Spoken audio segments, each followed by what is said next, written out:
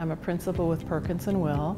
We're the architects for the new Simpson Querrey Biomedical Research Center.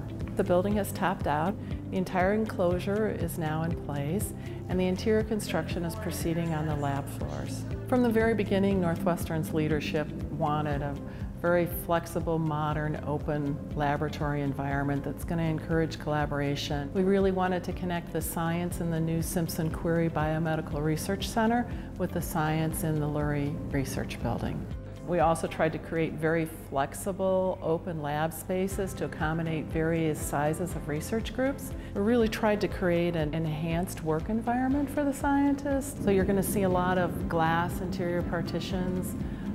There will also be high ceilings, some really nice indirect lighting, workspaces along the perimeter so they've got windows and views.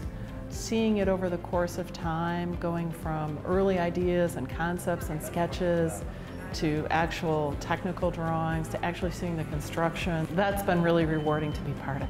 In the next few months, the interior construction will be completed on the lab floors, and then you'll start to see the lobby and the ground floor conference spaces be completed.